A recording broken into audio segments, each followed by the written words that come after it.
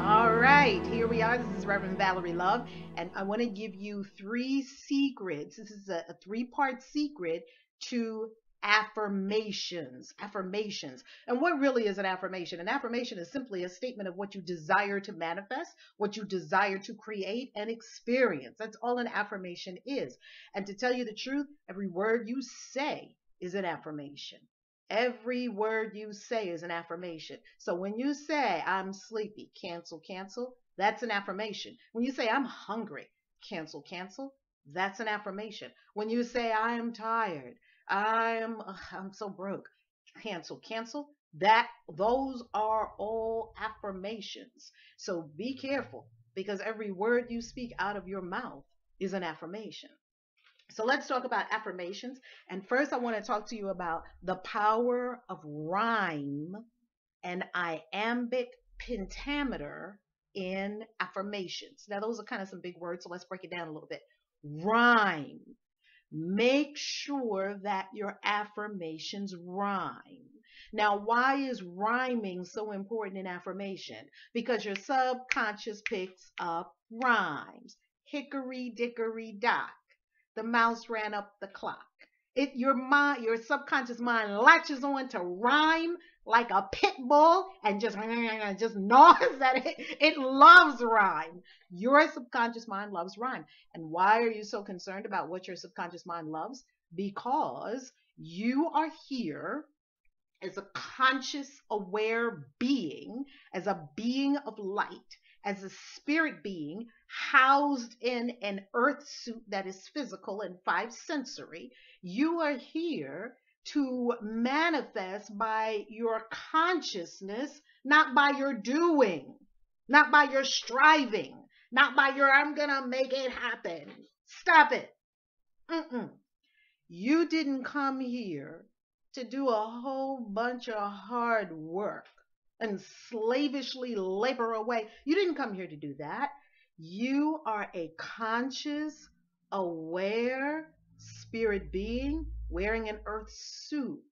You are a divine idea shot from the mind of God, as Reverend Michael Bernard Beckwith says. Your spirit in human form. You knowing who you are and having the power that you have, you came here to manifest by right of consciousness. You came here to manifest by right of your ability to imagine, think, feel in a focused direction, and then cause that thing to happen. So that should really be 90% of the work, maybe 80% of the work. And then the other 20% or other 10% is you actually taking physical steps on the earth plane to create it.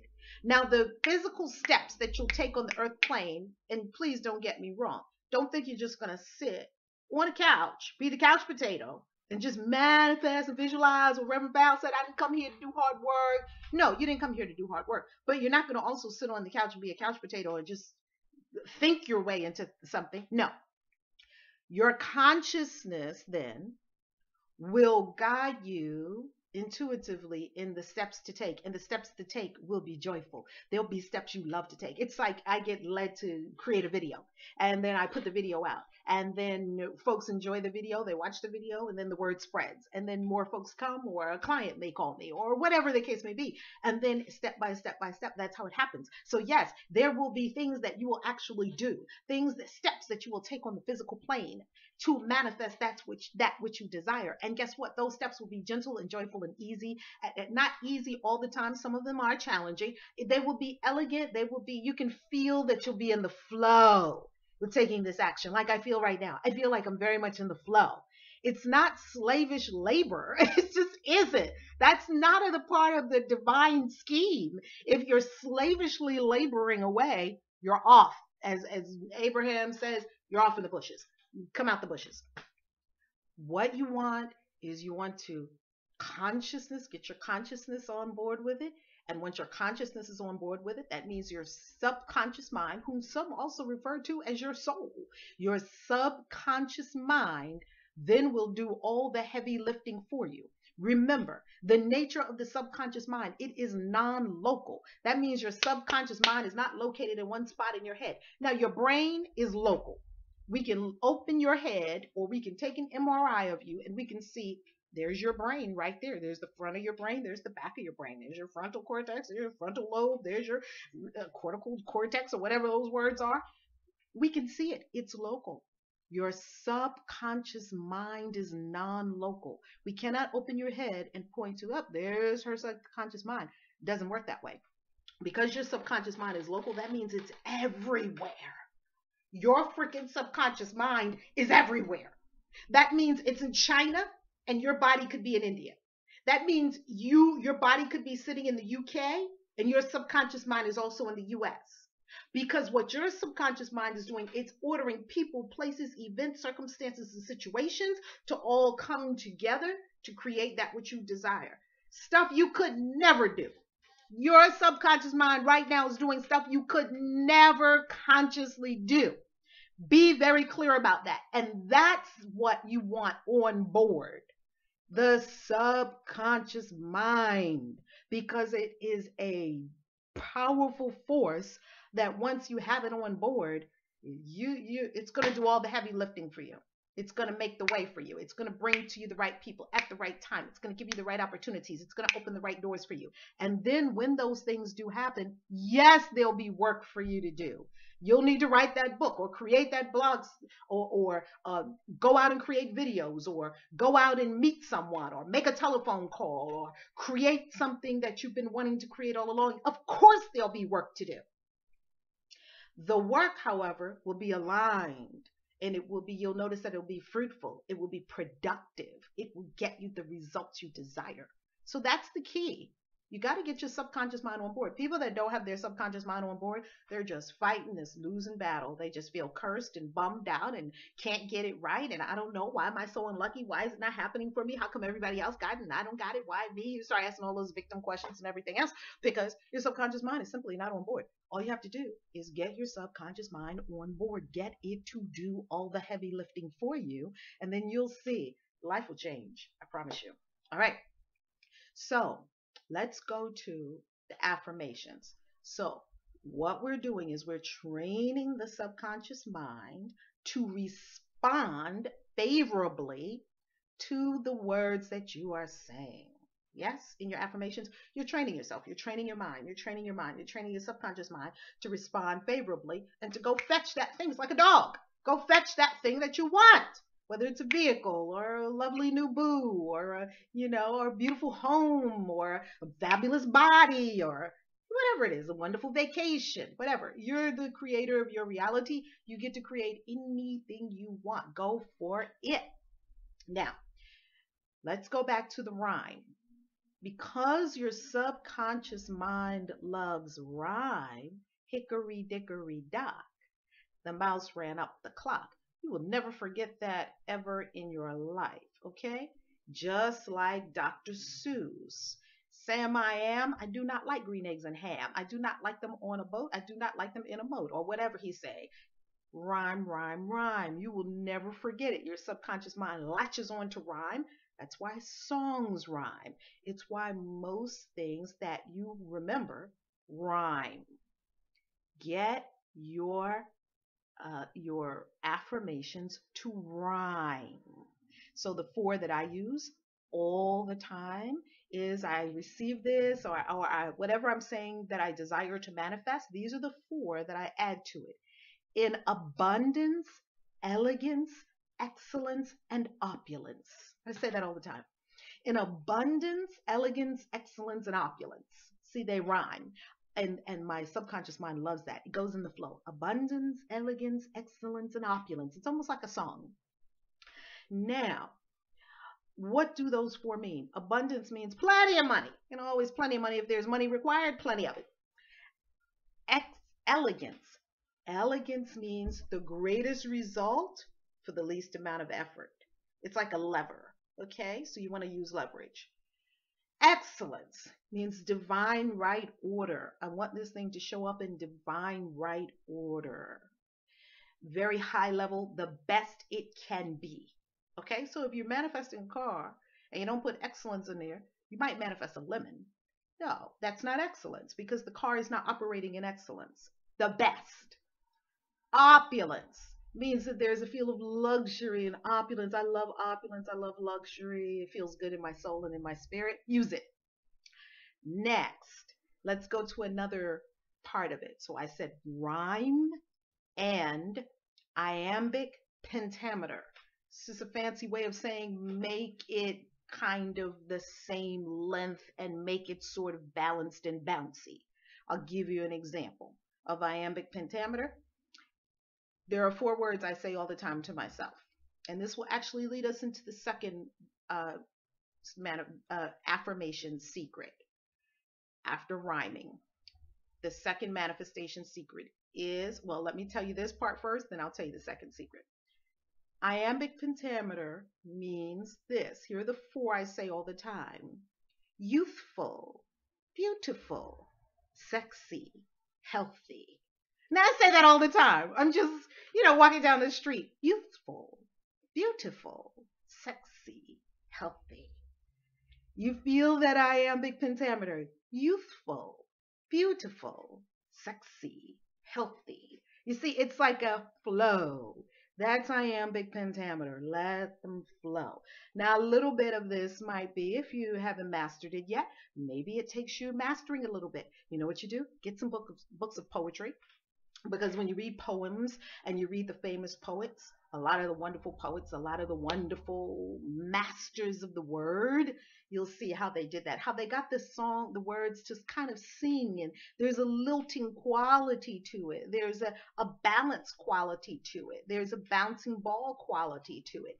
Your subconscious mind loves that. Now, here's the second secret in affirmations after getting it to rhyme and having the iambic pentameter. Second secret is take off the I am. Now, I know everybody says, I am healthy. I am. I understand the I am. I'm a big I am girl myself. I'm always, I am that I am. I chant that frequent, like almost daily. I am that I am. I'm big on the I am. Also, there is a time when you may want to release the I am. And here's when. When your subconscious mind doesn't believe it and it kicks it back out. It spits it out like, nope. And for instance, I am rich. Nope, no, you're not. You're broke. Your bank account is overdrawn. Whatever. Next. That's what your subconscious mind is doing. And you could say, I am rich for the next 20 freaking years of your life, and you will never be rich. Because your subconscious mind, as soon as you put it in, I am rich. No, you're not. Spits it right back out. I am healthy. No, you're not. You're laying in the bed sick and depressed. I am happy. No, you're not. You're brokenhearted because your boyfriend just left you. I mean, am I the only person that's ever had this? Can you agree? Can you understand the words that are coming out? Can you get with what I'm talking about here? If you can't, just say, I am, Reverend Val. Amen.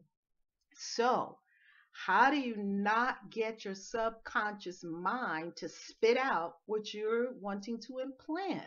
You've got to get the seed implanted in the subconscious mind. It's got to take root, and you water it and water it and water it and grow. Well, if your affirmation seed is not hitting, remember the 4 soils that Christ talked about. He said some soil falls by the wayside, where the soil is trodden down. People have been walking there. It's hard. It's not prepared, tilled soil. It's not fertile. The seed that lands there will be exposed. The birds will pluck it up, or the birds will pluck it up. The other seed got scorched. The birds will pluck it up, and you're not going to have any growth there. So that's what's happening. You say, I am rich, whatever. That seed does not get implanted in your subconscious mind. You don't become rich. I mean, this is really how it works. Here's where you can drop the I am. When you notice that you say something, but you get the kickback from the subconscious mind, it just says, Then go to my 4, and you can pick any 4 that you want. Make sure that you use the rhyme and the iambic pentameter and simply say the words. Don't say I am. Okay? Then there's nothing to fight. Your subconscious mind can't say no to it because you're not telling it that you are it. Yet, it's still working because you keep saying the words. So, if you're walking down the street and you're saying, youthful, beautiful, sexy, healthy, and you're just in the flow of that. Youthful, beautiful, sexy, healthy. Youthful, beautiful, sexy, healthy. Can you see that it's getting in there even though you're not saying I am? Now, if you look in the mirror and you see yourself and you're looking, oh man, I got another wrinkle right there. Oh my God, I'm getting older by the second. You can't use the I am youthful, beautiful. If you don't feel beautiful, if you think you're ugly, if you think people told you that you're ugly, don't use the I am beautiful. It's not going to work. It won't stick. That seed will just get plucked off by the birds. Switch it up. See, this is mastery here level that we're talking about, and this will really amp up your manifestations. Just side swipe or side track or go around that in your subconscious mind. Youthful, beautiful, and beautiful. When you're doing beautiful, oh, feel beautiful. Imagine in your mind, beauty, beauty, beauty, beautiful, sexy, healthy. And you're not identifying it with you as what you are now. You're simply whipping yourself in the energy of it. And by nature, you are washing the mind with youth, beauty, sexiness, and healthiness. That's how it works. All right. Third, make your affirmations a question. And then I'm going to give you a bonus from Shakti Gawain in creative visualization. Make your affirmations a question, not a statement. Why am I so rich and beautiful? Why is everything so easy for me? Why is all this money coming to me so fast and easy? Woo! I love counting it. See, make it a question. When you make your affirmations a question, and this I must be honest with you. This is where I got this from. The beautiful being of light, Noah St. John. He wrote probably one of the most incredible books I have ever read in my life. It's a Secret to Success book. I'll put the link to his book underneath this video. What Noah St. John says in his book, it's an incredible secret to success. Incredible secret to success. When I read it, I still remember where I was sitting when I read it, and I still remember like the cells in my body changing from what Noah St. John wrote. And this is what he said.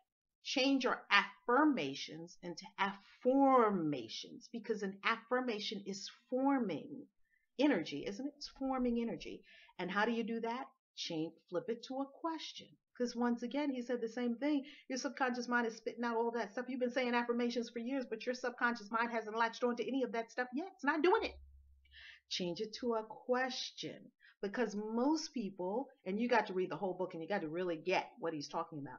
Most people ask themselves the wrong questions. Man, why didn't it work? Well, what do you get more of? Cancel, cancel.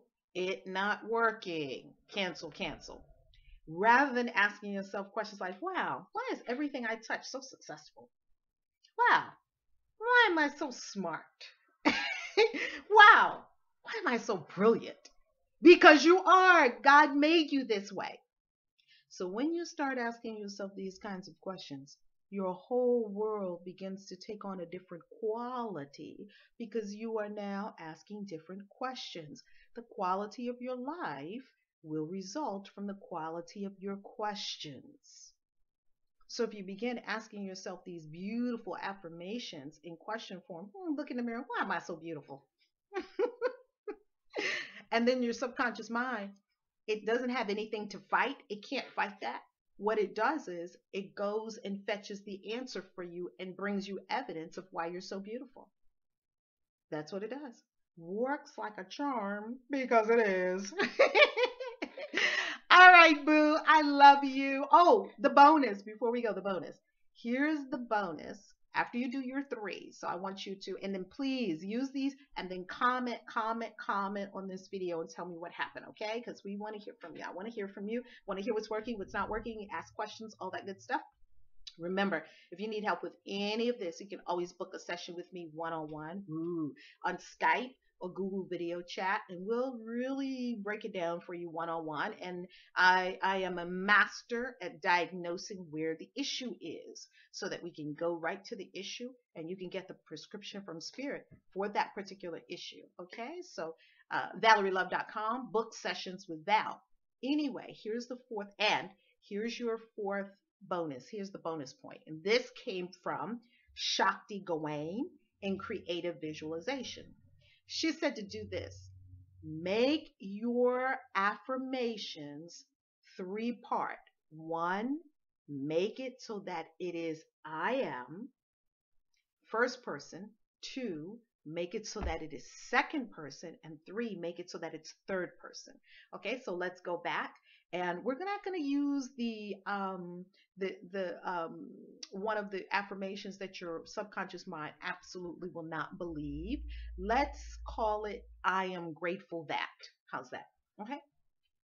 I am grateful. Ooh, I'm grateful that I got this $10,000 check in the mail. Ooh, I'm grateful. Okay. That's the first person. That's for manifesting a check for $10,000. All right. Second person.